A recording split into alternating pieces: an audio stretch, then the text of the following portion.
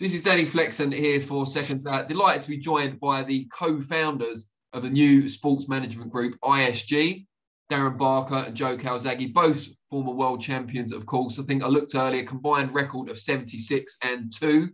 Sorry, Joe. That's not me too, mate. I'm not taking the claim for them too. Yeah, I messed it up there, didn't I? Yeah. No more combined records. Sorry, Joe. Joke, mate. Yeah. We won't talk about how they're split, but you might have got an idea from Joe's reaction just there. But yeah, ISG, guys, first of all, start from the start. How did it all come about? You guys were obviously friends for a long time. How did you decide to take this route? Carl, me and Joe must have had this conversation a good few years ago, and probably more serious a couple of years ago. And then obviously Joe's been through a lot as of late, and it's got to a point now where the timing's right. We love boxing. Like I'm present at most of the shows week in, week out. Joe keeps a keen eye on it, and like we just love the sport. And though we've got no intentions of getting back in the ring, we missed the buzz, we missed the journey, we missed following that buzz. And there's no better way. Look, I think we kind of both dabbled with training a little bit, and it's not really for us. On my part, my body's smashed to pieces. I can't even hold the pads or do anything. So now, what's the next way? And like I say, I'm sat ringside, I'm doing a commentary, which I love. Just missed that journey, and I just feel that me and Joe spoke. We just got everything there to help these young aspiring champions fulfill their dreams, and it stems from every part of the business. And we're backed. We've got a backer, David Rothwell. He's a billionaire property tycoon in Australia, and the reason we brought him on board was because he can help us in so many other ways. He opens so many different avenues to help protect the fighters, give them different outlets where they've got potential to invest their money into different things. And he's got every single sort of requirement needed for someone to be looked after, so they can just concentrate on their boxing. We've got everything there is now for a fighter to go on and fulfill their dreams. And I just feel me and Joe are going to give it our heart and soul. And as far as helping these fighters are concerned, give them everything and try and give back to the sport as well. We're going to give some money to the British Boxing Board of Control charity, which is important to us because we want to give back. This is obviously a business, and we're going to work hard for these fighters, but we also want to give back to the sport. And I think the British Boxing Board of Control do a brilliant job with their charity, and we want to give a percentage of each purse to them. I know there's some good charities out there. I think the Ringside Charitable Trust. I just think the more the merrier, because me and Joe, we've been there, we've done it. We've come out of the sport, and there was tough times for both of us. And I think a lot of fighters who, I always say this, and every time I do an interview with Joe, like, I don't have the same profile as Joe, but when there's fighters that didn't have the sort of profile as us, that kind of get forgotten a little bit. And with these charities, they're going to help them in their lives, and that's so important because fighters are warriors. Fighters give it everything in the ring, and it's important that there's people like myself and Joe have been there, done it. I think we have a responsibility to help those, and I hope we set a bit of a trend and get others to follow. And Joe, Darren said there that you've been through a lot in recent times. Just touch on that if you don't mind, and how that's kind of led you to where you are now with ISG. Yeah, well, obviously, since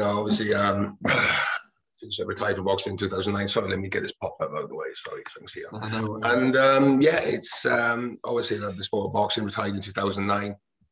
I dabbled bits and pieces in boxing, but my dad started becoming ill, and I didn't need to explain. Obviously, he was my trainer, and it was a tough few years, and so everything was stop-start with myself. And when I was speaking with Darren, we mentioned this a few years ago, that there's nothing really to protect the boxer like what we offer. It's just because I essentially sort of managed my own career for a lot of the time. So we've been in the business side and also the boxing side. So our knowledge of boxing is top compared to other people, other managers, and also I know what it takes to become a champion and what to avoid, you know, and what needs to be to help a fighter coming through. Like when I turned pro, I had no legal advice. I would make enough at Terry Laws for £300 a week, and it was a loan.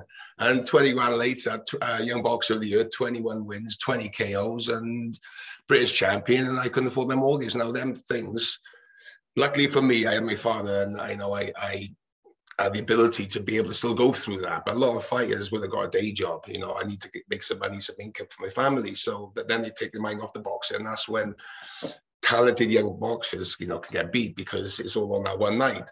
You know, they used to call me sick note. I think I pulled out about 10 fights. Now, I didn't pull out of 10 fights. I might have lost a fight. So it's all about, and I was managing myself. I was listening to myself. You know, if I was listening to promoters to fight that fight because they've sold all the tickets and I broke my hand, I wouldn't be undefeated world super world champion, you know. So that was one of the things I listened to myself, and I passed that education on to young fighters coming through. And I think obviously with my contacts, obviously Darren is amazing contacts. We got everything covered. I think we got everything covered to be a big success and to help fighters we sign, you know, fulfilling their dream on being the best they can be, and we look after the rest regarding all the outside things, you know, the management, the sponsorship, obviously matchmaking. They're the things that we will do naturally. And I'm excited. Time is everything. And like I said, it's been a tough few years. 2022, I'm glad me and my good friend Darren have started this company. I'm really excited for it. To the point, I'm actually going to fly to America probably in a few weeks to go and see our new fighter. When you look at the fact I never fly, you know, I think that shows dedication. This is a hot beach. Dedication to what we want to do. You know, we want to take this seriously. I always said when I come back to boxing, I will be taken seriously. You know, I was taken seriously as a boxer, and nothing's different to what me and Darren were going to do as managing. We have the same mindset and being a success and being number one, and that's what we're trying to do. And Joe, your dad was obviously incredibly proud of everything you achieved in the ring. He was a huge part of it. How do you think he'd feel about this latest chapter in terms of helping young fighters? Yeah, my dad would be loving it. He'd be really excited, of course. You know, it's what we did. It's what made us. It made the name, made us who we are. You know, all my dad would be saying is, bring him to the gym. I see what they got, and I'll put him on the steps, and he'll break most of them. I remember Derek Chisora was crying his eyes out one day coming out of the gym. You think you come down one day and you never come down again. That's what we used to do. We used to come down and see the champions from the challengers, right? And you break them. So that's what he would be saying. But maybe we will do that. Maybe, you know, eventually we can bring fighters in, train at the gym. You know, there's loads of options we got here as well, you know, going forward. I'm glad I've got bad hips because I ain't going on them steps. Oh, brilliant. I remember walking up them the only time I visited. There was no chance I was ever going to run up them. Yeah. Darren, give us an idea of who you guys are working with already, but in terms of new fighters on the team, what sort of characteristics will you be looking for? Well, first and foremost, look, it's got to fit. We're not out there to go and sort of saturate the company with loads of talent. I think the narrative is important, the personality is important. It's got a gel. Though we're backed, we're not under any rush.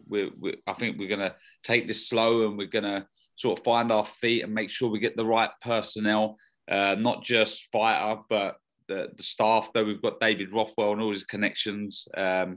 We still want to get everything perfect because a fighter deserves that.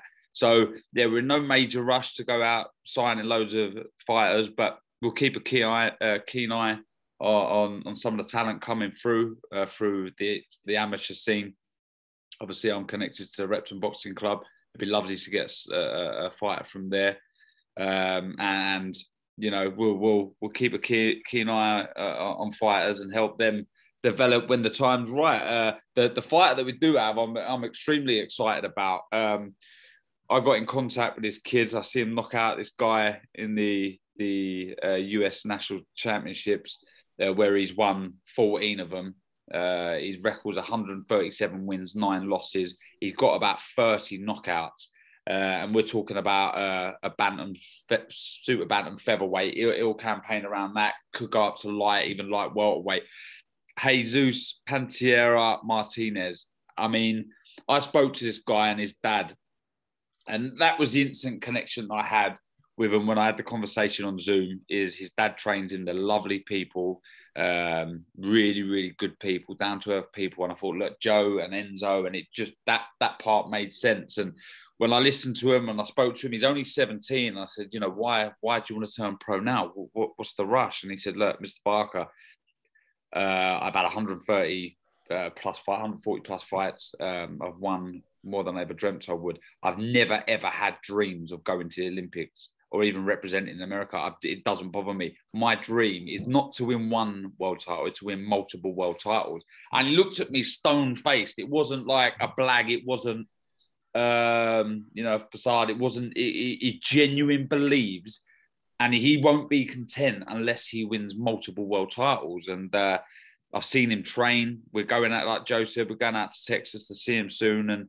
I'm extremely excited about this young kid. I think we've got a superstar in our hands. I really do. I think he's a great personality, really, really nice, down-to-earth kid.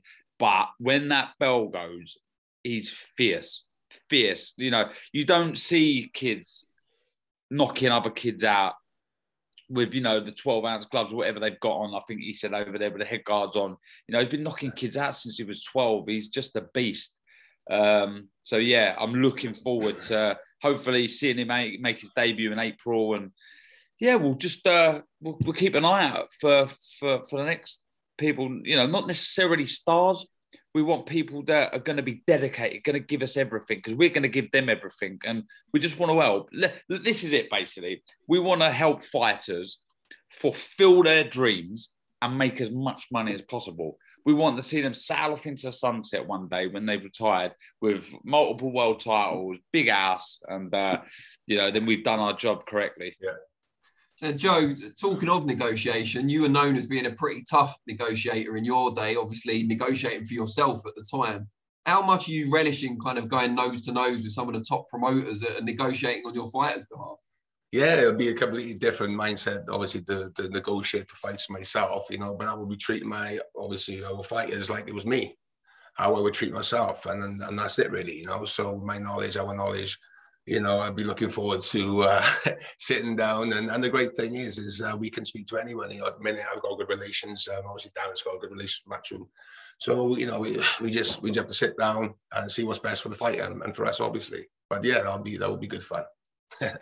Darren, what will success look like for you guys in 1 or 2 years' time? Where would you like to be down the road? Like I say, a couple of. Well, I mean, 2 years. Remember, this is a work in progress. This is a long-term project, but ultimately, this is. Look, me and Joe have done right out of the sport, but this is about the journey that it's going to give us, and it's going to take us. And for success for us, without a shadow of a doubt, is seeing young fighters on their way to winning titles and earning lots of money, because this is the hardest sport in the world. And I've said this in numerous interviews, you know, boxing, that there's lots and lots of really, really good people. I've met friends for life, and I know there's people, you know, that I can trust with everything in boxing. But I'd be lying to you if I was to say that there isn't, you know, there's some people out there that, you know, I don't think give a toss about fighters, etc. And that worries me, because you know, this is not a sport to be where you should be taken advantage of. And that's another thing for me and Joe, is to protect as many fighters as we can. Like I say, we're not looking to oversaturate the company with fighters, but if a fighter comes to us and they're struggling and they need help, well, then we'll be the first to sort of hand out, you know, put our hand out and help them, because it's just so hard. It's so hard. And it's important for us as former fighters who have been punched in the face, you know, suffered all the highs and all the lows. It's important for us that we give back. And, you know, in that sense, personally, we're going to do that. As a business, we're going to do that. As a charity, we're going to do that. So I feel like we've got everything there to be a good, respectful company within the sport. Well, I wish you both, obviously, the very best of luck. Now, thank you. It's not often we get the chance to speak to two such legends of the British game at the same time. I'm not a legend. No one calls me a legend. Well, I just have. I'm happy to be a pioneer in that regard. But I want to ask you both about some of the stars around today in your respective weight classes while I've got the chance. Joe, I'm going to start with you. Canelo, Andre Ward. super middleweight, who wins? Oh, I'm surprised. Did you stick me in there then? No, I will. The answer. I'm building up to say, it. Right? Out of them two, actually, I think Andre Ward had a great chance in that fight at super middleweight, because I just, obviously he's a great fighter, Canelo, but I wouldn't say he's a great super middleweight. I think when you saw his last fight against Plant, if I fought Plant, or if Andre Ward fought Plant, I think we've done a much better job than Canelo did, which was quite a close fight. So I look at Canelo and I think it's a fight I would love to have had. And I think if I had to pick, I'd probably pick Ward to edge that one. And out of the two, as you predicted, I was going to ask, out of the two, which one gives you the tougher challenge? The tougher challenge, was a tough one, man. They're both great fighters. I think I prefer to fight Canelo. I mean, because Andre Ward just sits back and his styles make fights. And with Andre Ward, he's got the style I don't like. I'm not saying I don't think I would beat him, but I just don't think it would be aesthetically as pleasing fight to watch as it would be against a Canelo. There'd be a tear up. But with Andre Ward, there'd be a lot probably holding and a lot of shoulders and very tactical fight. I think with Andre Ward, both great fighters, of course, and both very tough fights. Brilliant. Well, that's one thing you and Cole Froch agree on. You don't like Andre Ward's style particularly. Well, I don't know, and he's undefeated. He's a great fighter. And he's undefeated. What can you say? Yeah, I'm not putting the guy down. All I'm saying, our fight together maybe wouldn't be the best blend of styles, because he's a very clever fighter, and I think he knows I like the counter punch. So it may be a bit of that waiting game with him. A lot of feinting, maybe a lot of a bit of a chess match in that fight. But listen, both tremendous fighters. Two greats. Darren, there's a big all-British middleweight fight coming up with world-level implications between Chris Eubank Jr. and, of course, Liam Williams. How do you kind of weigh that one up? I think it's 50-50. I really do. What? I don't know. Size worries me about Williams a little bit. He's not naturally a middleweight, is he? And we've seen Eubank as campaigned up at super middleweight. I think size could be the difference. I think Eubank could be a little bit too busy for Williams, but I wouldn't rule Williams out. He's a very good fighter, but I just think size and volume of punches could be the difference in that one. And someone that works with the trainer you had for your career, Tony Sims, is, of course, Felix Cash, former undefeated British champion at the weight. How do you think he gets on in that mix with the likes of Eubank and Williams? I think he beats both of them. I think Felix is a very, very good fighter. If, when Felix is on it, he's a very, very tough man to beat. I'm a big fan of his. I'm a big fan of Tony. Tony's a tremendous coach who always comes up with a tremendous game plan, always gets his fighters in tremendous shape. And I just feel he's got a very, very good career in front of him, Felix. He's already done so well. He had a little bit of a break for personal reasons, but I think he's really going to kick on now and really turn some heads. Great stuff. Joe, Darren, really appreciate your time. Very best of luck with the new venture. And I'm sure we'll be talking a lot more often.